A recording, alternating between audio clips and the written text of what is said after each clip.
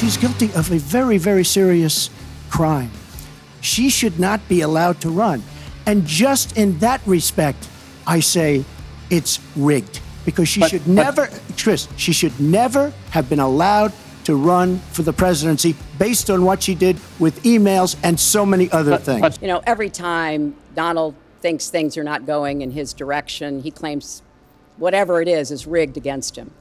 The FBI conducted a year-long investigation into my emails. They concluded there was no case. He said the FBI was rigged. He lost the Iowa caucus. He lost the Wisconsin primary. He said the Republican primary was rigged against him. Then Trump University gets sued for fraud and racketeering. He claims the court system and the federal judge is rigged against him.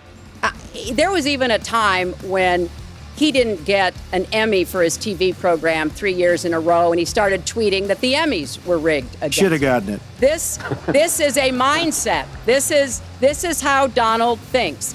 And it's funny, but it's also really troubling. Okay. Now, that is not the way our democracy works. We've been around for 240 years. We've had free and fair elections. We've accepted the outcomes when we may not have liked them. And that is what must be expected of anyone standing on a debate stage during a general election.